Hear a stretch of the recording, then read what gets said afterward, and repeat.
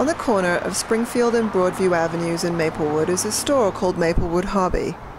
Philip Montalto is one of their regulars. He often comes to buy kits he uses to make miniature models. The painstaking construction takes place a few minutes away in his home in the basement, on top of an old kitchen counter he fashioned into a workbench. It's a hobby he took to after recovering from open heart surgery. So I decided to get into modeling, and this is the result of like some 23 years. And not only that, but stay out of my wife's hair upstairs. I'm downstairs. So between the computer, between the models, between painting of the ornaments, I keep myself busy. His shelves are full of vintage cars and aeroplanes and shiny motorbikes and even a few garden gnomes. I guess this would take me like a couple of weeks. You know, if I'm going to donate 6-7 hours a day. You know what I mean? Sometimes you get a little tired, you put them away, you have to let the glue dry, so you can't continue them. But you could see, like, I glued the people loading them, the cider, and the equipment itself, and these are the trunks that they carry all the equipment. So I glued them on.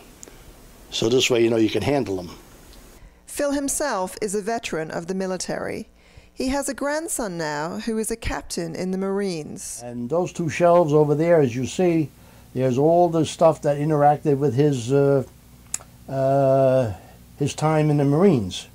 You know, while he was over in Afghanistan.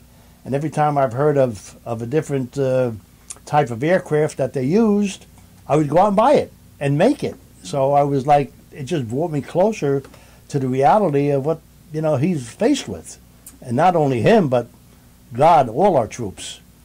And so, as he tinkers away down in his basement, Phil has found a way to keep his brain active and his wife happy. She likes it because I stay out of her hair. That's true. And she comes down here, criticizes me a lot to keep the place clean. I mean, you know, so I have to make sure that when I go up to just sweep the floor, yes, I did. And, you know, get rid of all the paints. And, you know, that's it. If at first I said, God forbid, I said, if we have to sell, I said, or we have to, you know, downsize. I said, or God forbid something happens to you before me.